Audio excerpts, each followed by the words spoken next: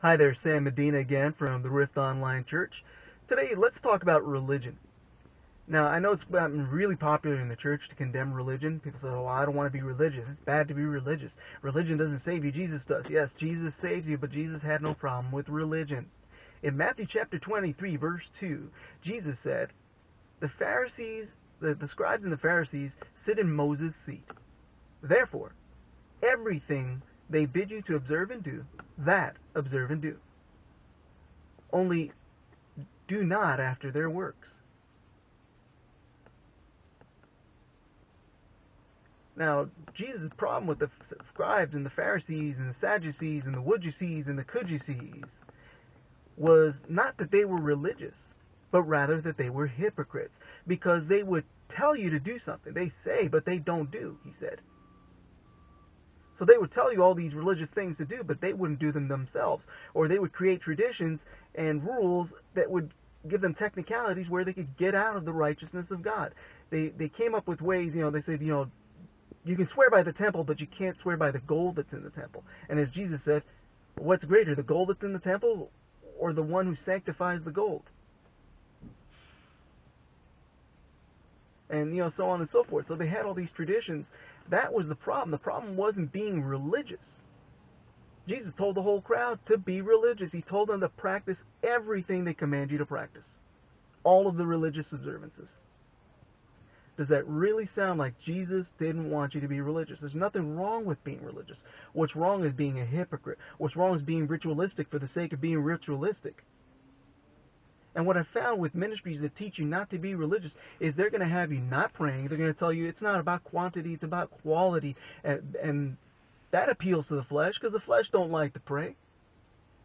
So I've seen people go from, they were praying an hour, sometimes 2 hours a day. Some people prayed more. I knew people they were praying 5 hours a day because they were a deliverance minister in their church. Now they barely pray at all because they've been taught not to be religious. And, what a surprise. They've got all kinds of spiritual problems now that they never had. And I'm not saying you got to pray 5 hours a day. What I am saying is there's nothing wrong with going after God. There's nothing wrong with reading your Bible. One ministry, he taught the crowd, his congregation, or the people who gathered there, to mock you if you walked in with a Bible. Bibles were not allowed in the sanctuary. Now, not surprisingly, this is Rick Joyner, who teaches a whole lot of things that are contrary to the Bible, has all these visions and revelations that he claims to have had, where Jesus tells him things that contradict what Jesus said in the Bible, which make no sense at all.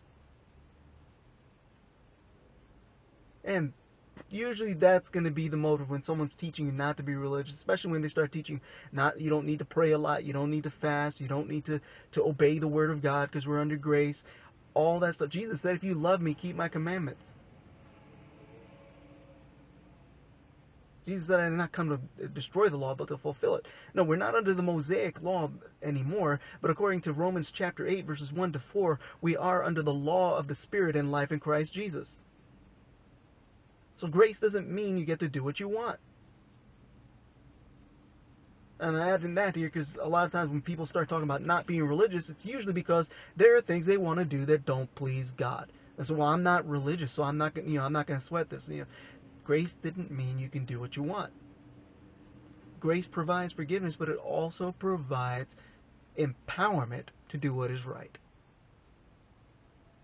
So knowing this, that Jesus had no problem with religion, the real problem Jesus had was with hypocrisy. He didn't say, beware the leaven of the Pharisees, which is religion. He didn't say that. He said, beware the leaven of the Pharisees, which is hypocrisy. The Pharisees were hypocrites. That was the problem.